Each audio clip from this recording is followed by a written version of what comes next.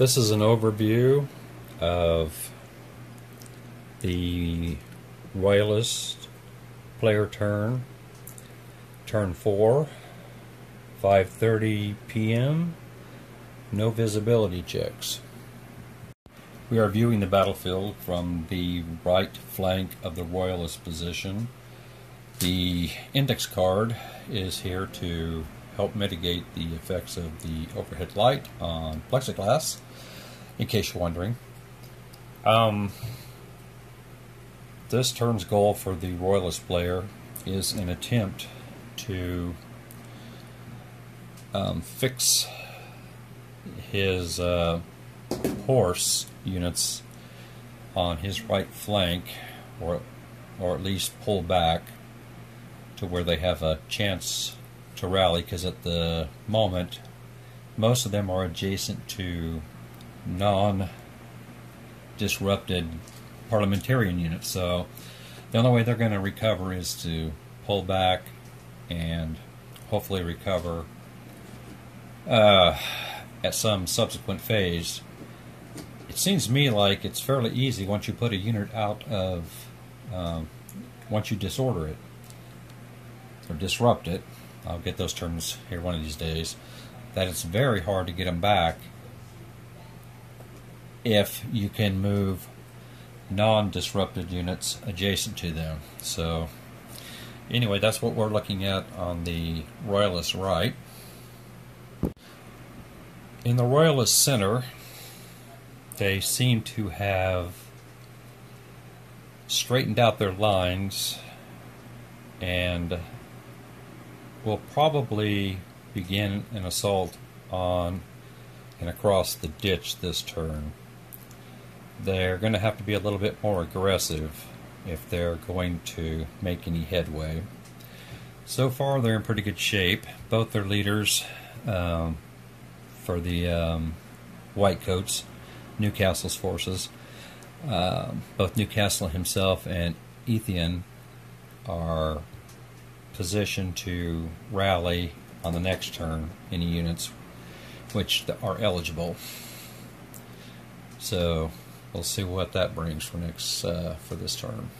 And on the Royalist left flank, Goring's horse is going to have to charge across the ditch and engage Thomas Fairfax's horse, as they did historically, and force it back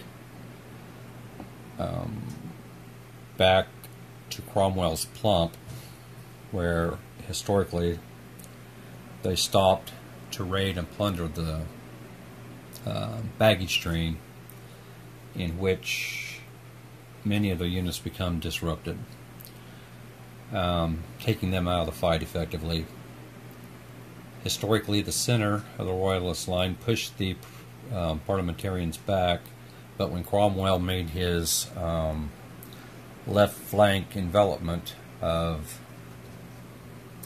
Byron's horse on the right flank of the Royalists, that's when he was able to come around and hit the Royalist center foot and pretty much scatter them, except for a few who retreated back to the White site close.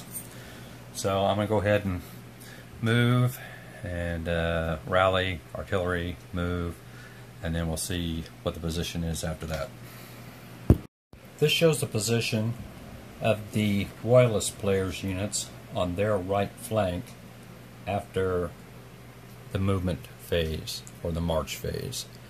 They have pulled back in an attempt to form a defensive position to at least slow down Cromwell's horse on their left flank. In the center, the Royalists have went ahead, pulled back any disorder or disrupted units, and went ahead and have moved their infantry across the ditch to engage the Allied forces defending there. And then bottom part of the field, Try to block that thing a little bit. We have on the left flank, left wing so to speak, we have Goring and his heavy cavalry are going to go ahead and cross the ditch and engage Thomas Fairfax's horse. And we'll see how they fare during the combat system, or during the combat phase. Here we are, Cromwell's victory, Battle of Marston Moor, 2 July 1644. This is an overhead view of the position at turn 5, the 6 o'clock p.m. turn. There are still no visibility checks, and it is the Allied rally phase. I'm going to go ahead and kind of do a more detailed turn example this turn, and then I probably will just kind of do a summary after I finish playing the game. We're almost halfway through. I'll probably play out 2 or 3 turns, kind of show an overall position on the board, talk about anything substantial that happened, and then I'll probably wrap it up and kind of talk about the actual battle and regarding the battle versus the game. So anyway, I'm going to go ahead and try to do this turn in detail, or at least portions of the game in detail, to once again explain the game system and all that. So I'll be back. Visibility. At the beginning of each game turn, the Royalist player gets to roll for a visibility check starting with turn 7 and continuing on to turn 12. The first 6 turns there is no visibility check. If it is turn 7 or later, the Royalist player will roll a die and he'll modify the result by adding 2 if it is game turn 8 or game turn 9. He'll modify it by 3 if it is game turn 10. He'll modify it by plus 4 if it is game turn 11, and plus 5 if it is game turn 12. So he'll roll a d6. Let's say this is game turn, let's say it's game turn 8. So slide over here so you can see the die. So let's say the Royalist player rolled a 2 and it's game turn 8. He has a plus 2 to the die roll, so he rolled actually a 4. Now it says here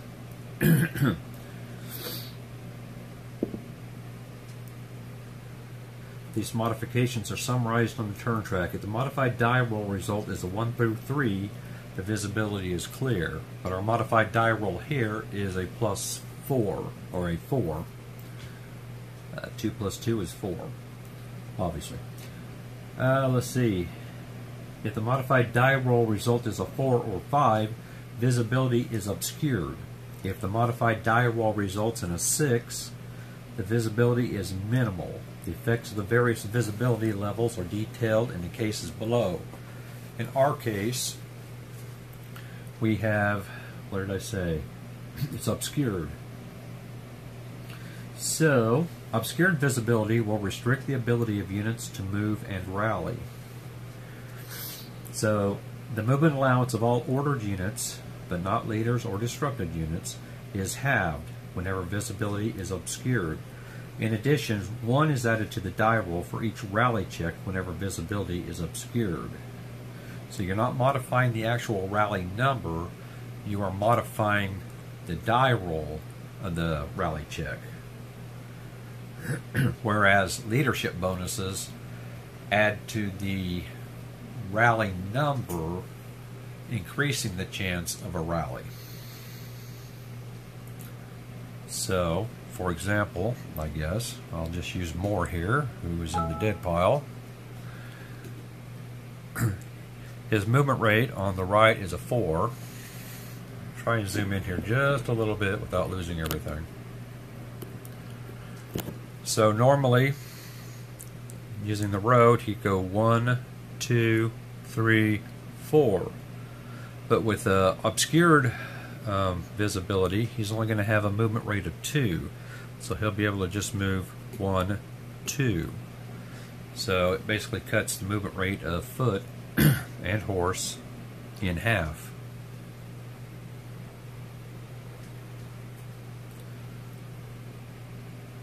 Let's see. I think that is the major effect on let's see, obscured visibility. Of course, minimal visibility restricts things even more. Restricts the ability of units to move, rally, and charge, and it severely restricts the ability of artillery pieces to fire. So during minimal visibility game turns, all effects of obscured visibility are in full effect.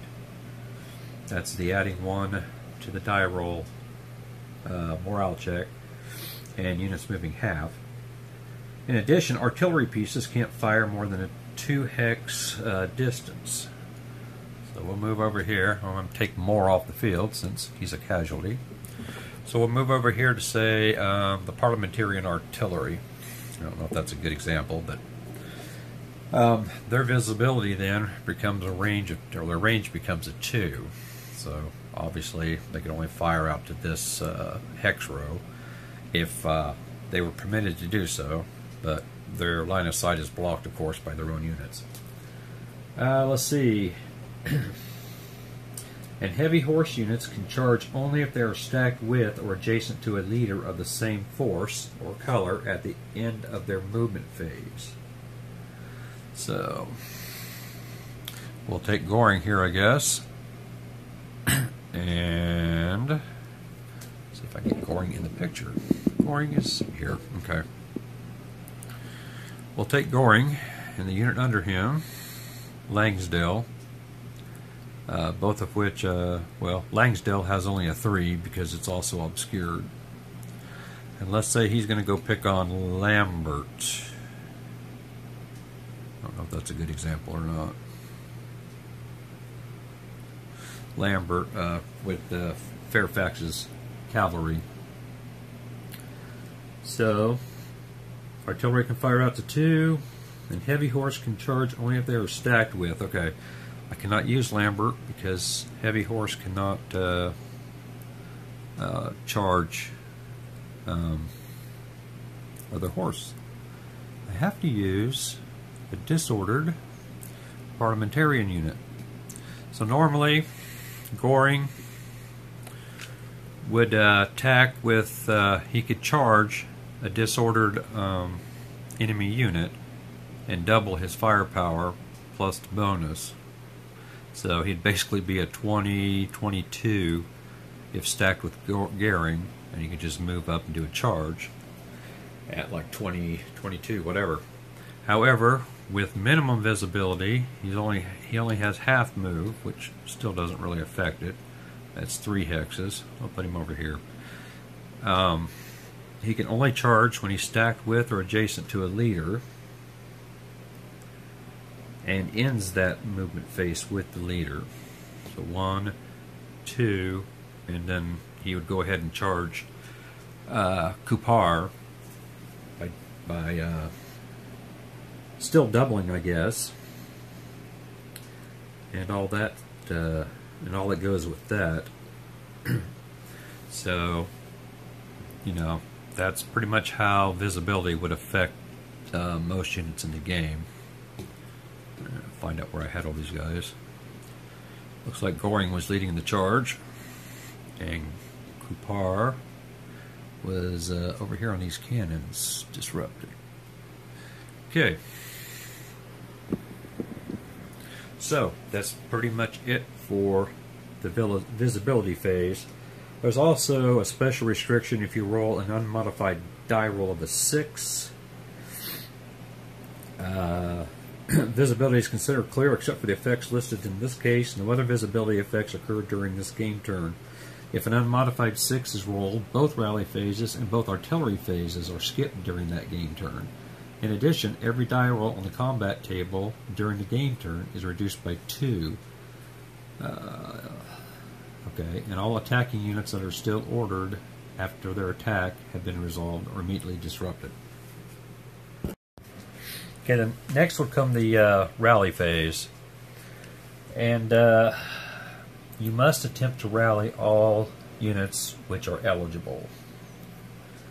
The active player finds a morale rating. The active player modifies the printed morale rating by adding to it the command rating of any one leader of his choice that is of the same force or color as the unit, and that is either stacked in the same hex with or adjacent to the unit. The active player will add 2 to the number found in Step 2 if the unit for which he is making the rally check is a foot unit in a close hex, or he adds 1 to the number found in Step 2 if the unit, regardless of its type, is in its own train hex. Let's see. He subtracts 2 from the number found in Step 2 if the unit, regardless of its type, is in the enemy train hex. This represents the looting of the train hex, and the harder it will be to rally those troops while they're plundering the other side's baggage train. Then the active player will roll 1 die and add 1 to the result if the visibility is obscured or minimal, and compares the result to the modified rating found in Step 3. And that's where the leader adds to the rating, and visibility affects the die roll. If you roll less than or equal to your modified morale rating, the unit will rally, flip it over. If the result is greater than the modified morale rating, the unit remains disrupted, and the active player makes a rally check for the next eligible unit. So, we're going to use, for example, just a couple other things here, I guess. You make the check for all eligible disrupted units. You must make a check for them. Your eligibility for a rally check is affected by the proximity of enemy units and the morale of the army of which it is part. I'll discuss demoralization of an army later. Units are ineligible for a rally check when next to ordered enemy units unless the disrupted unit is a foot unit in a woods, close, or train hex, and all the ordered enemy units are horse units. Units that are part of a demoralized army are ineligible for a rally check unless any of the following statements apply to the unit. The unit stacked in the same hex with a leader of the same force. The unit is one of the 6 horse units of Manchester's force. The unit is one of the 7-foot units of Newcastle's force. Except as noted herein, all disrupted units are always eligible for a rally check during a friendly rally phase. So what do we have here? If you're next to an undisrupted enemy unit, if you're part of a demoralized army, unless the unit's stacked. Okay, so anyway, we're going to use Kupar again. We're going to use Dunhope. We're going to use the leader 11 and Gilead. They are all disrupted. In addition, these units are also on the same side and the same force. They're under Fairfax, the foot. Fairfax's foot. So, and on the opposing enemy side, this Newcastle unit is in good order. This Brighton or something, whatever his name is in good order. So, and so is Tinsley, and so is this Newcastle unit, which must be, well, Newcastle's the leader, so whatever. The unit under him is disrupted. Let me see here a minute. Affected by the enemy unit.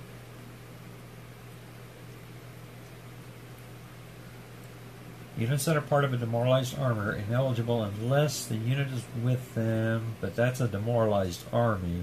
So I'm guessing that even if a leader is stacked with a disrupted unit.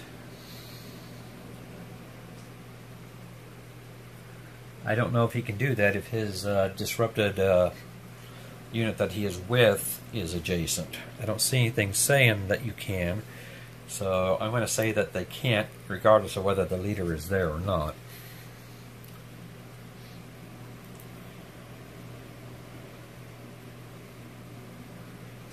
Units that are part of a demoralized army are ineligible unless the following statements apply to the unit. The unit stacked in the same hex with the leader of the same force, but that's still under demoralized army effects. The unit's one of Manchester's or the unit's one of Newcastle's force. So even if the army's demoralized, those units can still rally. Except as noted herein. So that's what we're going to do. Anyway, carrying on here. It's the rally phase, let's say, of the parliamentarian player. So he has this unit, and that unit at the moment that he can attempt to rally because they're the same color. Now all other disrupted parliamentarian units can of course attempt to rally if they're not adjacent to an enemy ordered unit. So let's say that, I'll take my die back here. Might pull out just a little bit. Sorry for the vibrations and shaking and stuff. Okay, so we're going to try and do sorry. Everybody settle down here. We're going to try and do Killhead here. However, he is adjacent to an ordered unit, Newcastle and Brighton, so he is ineligible to rally. Dunhope is eligible to rally because he is next to his leader Levin, who even though is adjacent to, well, these two are disrupted and have no, well, actually these two are on his side and have no effect on that. Even though he's adjacent to Brighton, he can still affect Dunhope's chance to rally. And what he will do is he will add 1 to the rally rating, which is the center number. We have the combat strength, rally number, and the movement allowance. So it's a 1 plus 1. He has to roll a 2 or less. And he rolls a 2. So this unit, Dunhope, would rally if it were indeed the Parliament player's turn. Well, I guess we're just going to hose everything up. Look, I'm trying to be more professional at this, but reality just keeps interfering. Okay, now he can also attempt to rally Kupar there, since he's disrupted but not adjacent to an ordered enemy unit. He rolls a 5 and he needed a 2, so he would remain disrupted, and so on and so forth. Let's take a look at, now let's see if I can get up there. I'll probably edit some of these gaffes out, so some things may not be quite, what's the word here? There may be a continuity issue during the video. Anyway, we're going to look at, I'm thinking it's Kirkland. It's the one I can't spell. It's Kirk somebody. He is a parliamentarian horse on Cromwell's side of the field, and he is under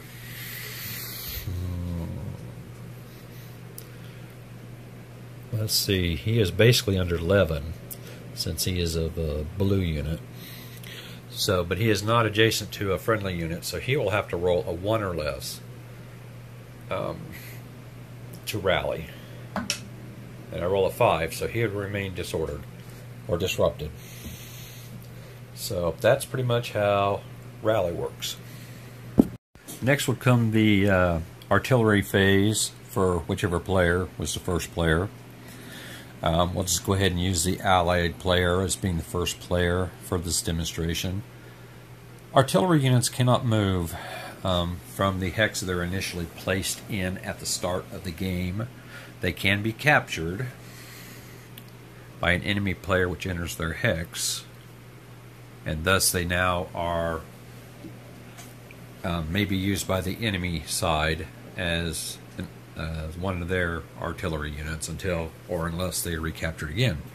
However, we'll say this unit was started here, and it's the artillery phase for the parliamentarian player, and he wishes to engage poor old Moor here, who we're using as our royalist victim here.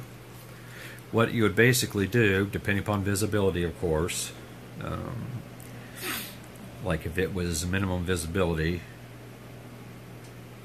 you would only be able to fire up to 2 hexes.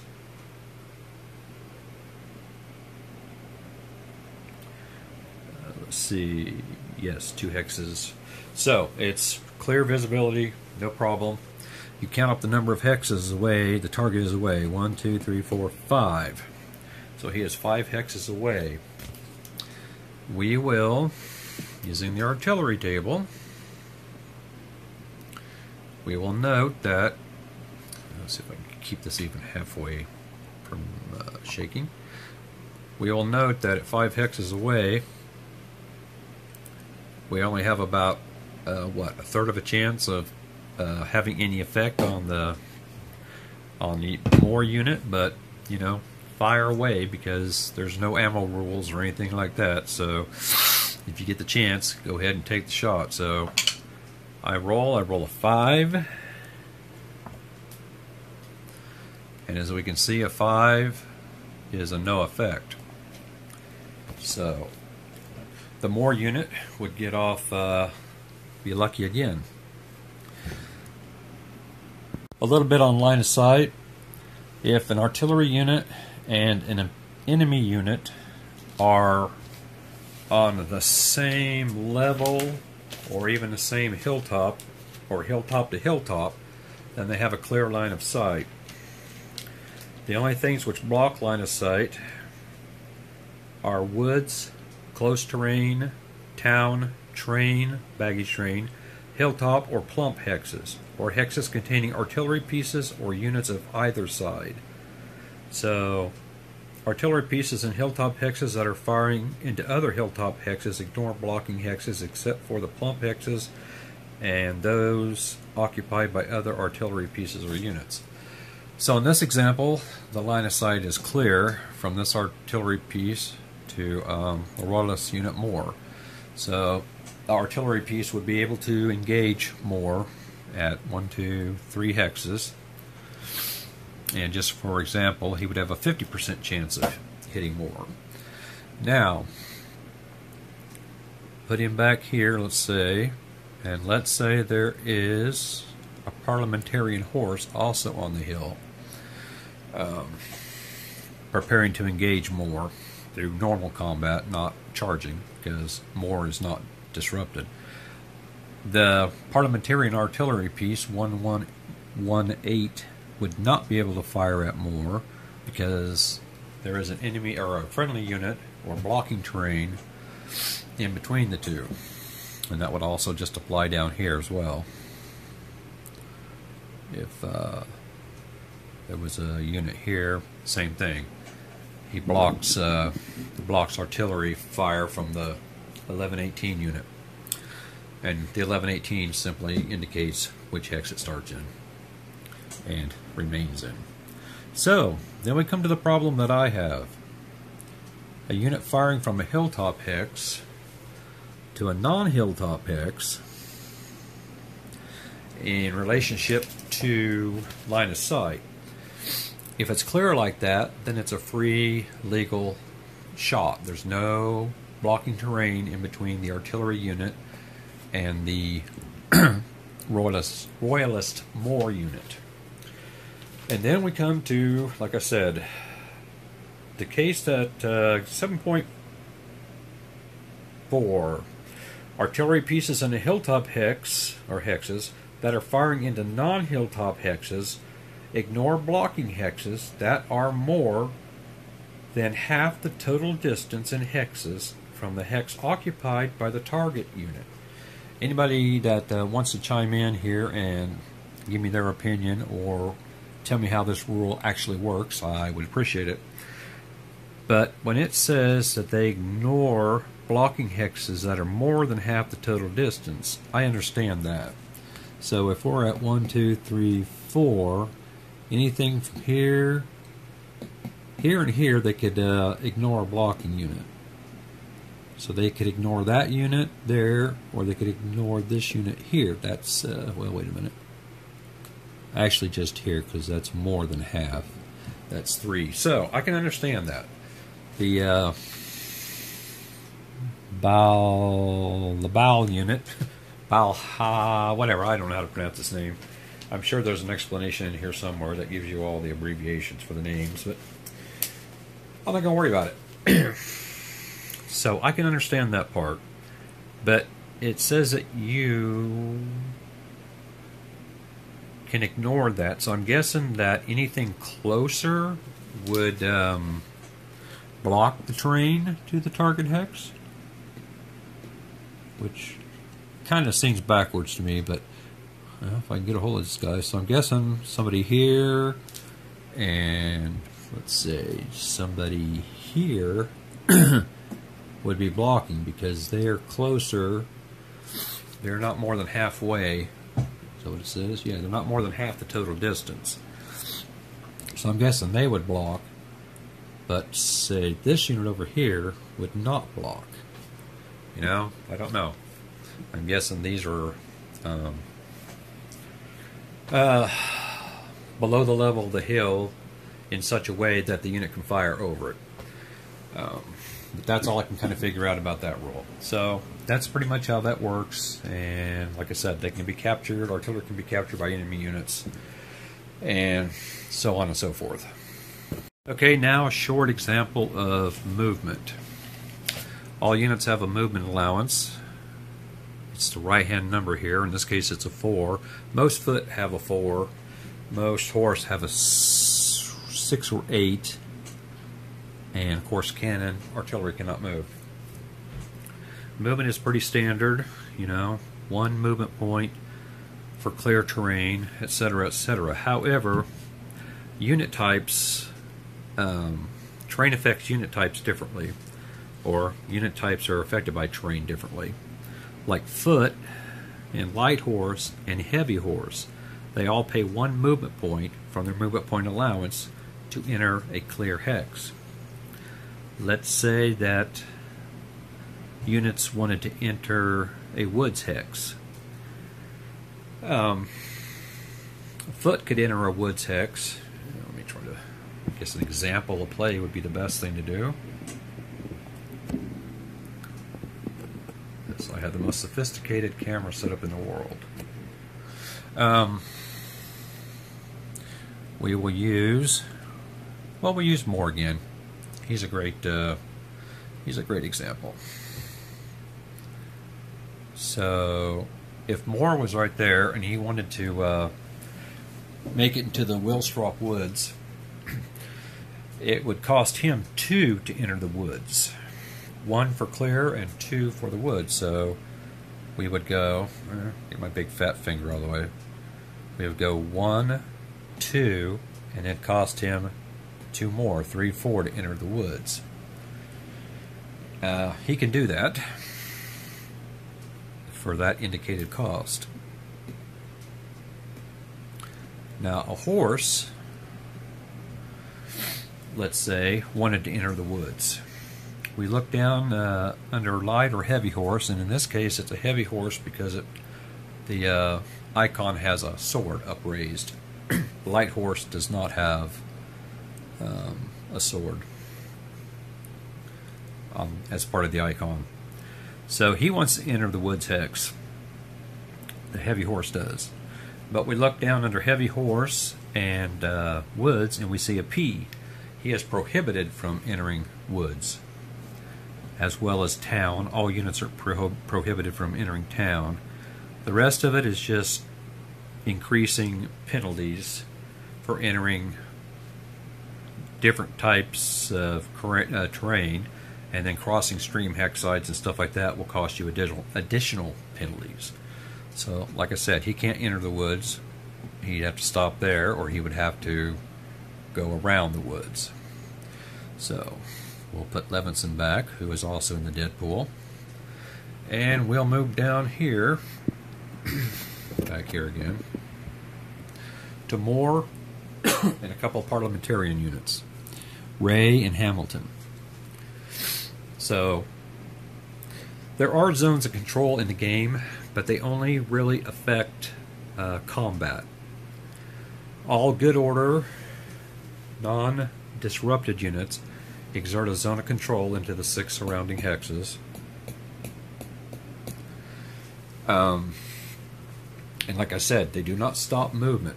So Moore could theoretically 1, 2, 3, 4, and just, move right through the 2 parliamentarian units. Therefore, it is best to build a straight line of units. Not most economical, but it's if you do not want the enemy to break your line or whatever, the best economical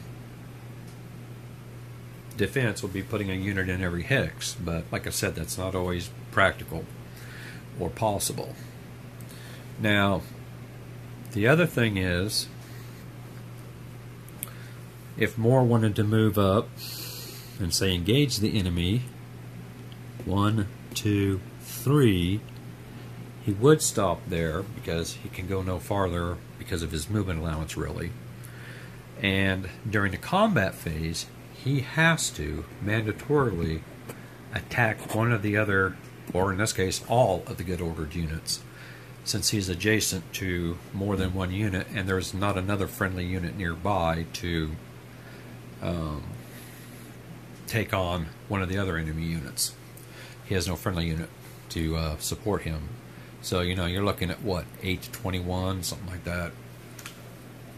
So it would not behoove Moore to move up without some support,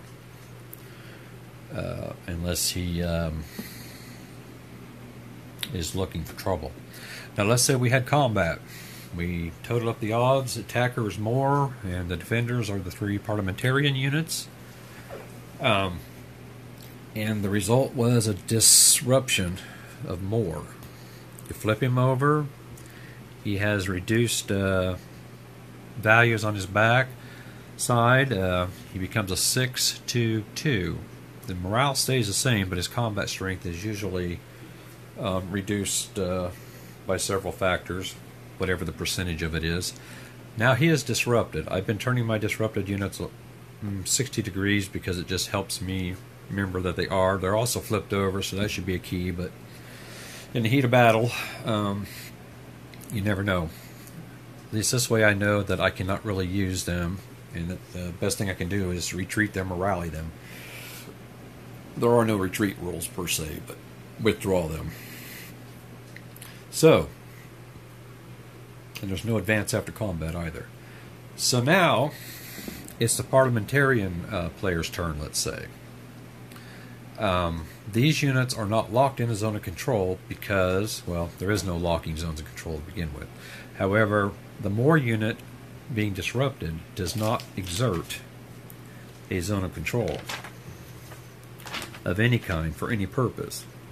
Disrupted units can attack, they defend normally, but if they suffer a second disruption as a result of combat, but not artillery fire, while disrupted, they are eliminated. They have no zones of control, and the active player is never required to attack them, although he can at his option. Disrupted foot units can be charged by heavy horse units, and the charging process, like I said, is they're doubled. But heavy horse only can charge disrupted units, and like I said, they're doubled. And if the unit is already the enemy unit is disrupted, it's eliminated. The other thing about horse is it would be disrupted at the end of its charge. So, it's important that if you need to take the unit out at the risk of your horse, then that's your option. Let's see, going back to disrupted units and zones of control. Disrupted foot, okay. Disrupted units are unaffected by enemy zones of control. Disrupted units do not expend movement points to move. Instead, the movement allowance on the back of each disrupted unit or unit is the number of hexes the unit can move each friendly movement phase while disrupted. And they follow normal movement rules, but they can always move those 2 hexes. And disruption only affects units. Leaders and artillery are not affected since they are not technically units. So getting back to my example, I guess I'll use my forceps here, tweezers, since they don't require, they don't show my big fat fingers in the way. So he could just go 1, 2 around him. He could go 1, 2, 3, 4 around him. And this unit, Hamilton? Yes, Hamilton could just stay there and engage him at 7 to 2, or what, 2 to 1, if he so desired. But they don't have to. If they want to just kind of stay there in their defensive formation, they can just do so. In fact, at some points you want to stay there because now you are an ordered unit next to a disrupted unit, and he cannot rally next turn because you may not rally adjacent to a good order unit. And that pretty much takes care of movement. Everything else is pretty much the same as a normal game. Leaders do not have any effect on movement. Their rating is mainly for rally and combat purposes. So that's pretty much it. And attack, I've kind of covered it already. Multiple attacks. You must attack if you're in a ZOC of a ordered unit. That type of thing. And then the results. The results can be attacker disrupted, defender disrupted, disruption exchange, which we've seen some of that, defender eliminated, attacker eliminated, and no effect. So we've seen the results of some of those. Leaders, if they are with a unit that is eliminated, they must make an evasion roll to survive. The player counts the distance in hexes from the leader to the nearest friendly unit, ignoring the presence of intervening terrain or enemy units. Distances greater than 6 are treated as 6. The player then rolls a single 6-sided die. If the result is greater than or equal to the distance to the nearest friendly unit, the leader is placed atop that unit. If there are 2 or more friendly units, you get to pick. If the die roll is less than the distance, the leader is immediately and permanently eliminated. And they do count for demoralization points and victory points.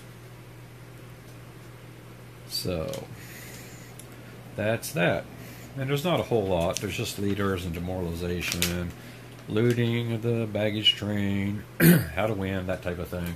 We've covered pretty much most all of that except the demoralization, which in most common games like that, losses accumulate, and there is a level on each side.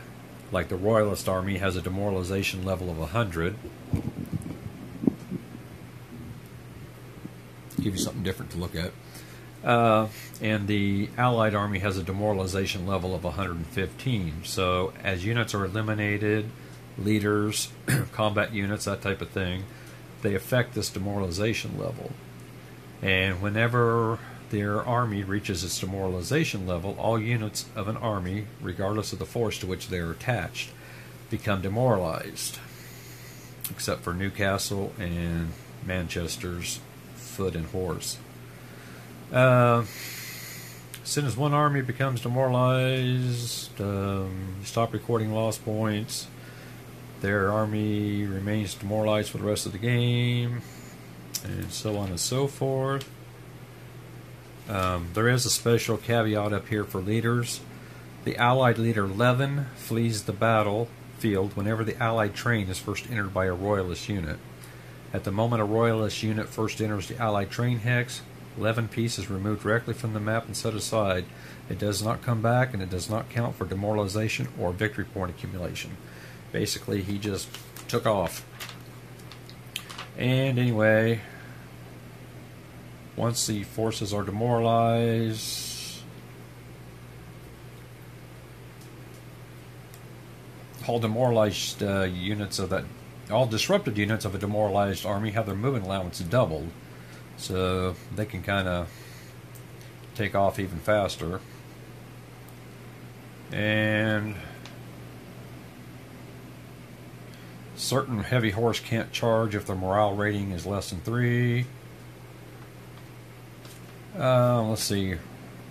Byron, Rupert, and the RLG units of the Royalist army can charge once that army is demoralized. No allied heavy horse units other than those attached to Manchester's force can charge once the allied army has become demoralized. And then there's trains and looting units, basically stop, and it's hard to get them going again. And wins and loss, win, victor conditions are based on points. And that's pretty much it. That is the crux meat of the game there. So with that said, I will probably just play a little bit more of this game out on my own. I'll probably come back and just mention, who won and all that type of thing, and show you the end of the game positioning. There's not really much more you can gain from watching me play. I've shown you most of what the game is about. And so with that, my next video will come back with a recap, and then I shall begin another game. Or 2, actually. I think I'm going to work on 2 games. And I'm also planning on working on my own series of mini games or micro games. We'll see how that turns out. But until then, I'll talk to you later. Have a good one.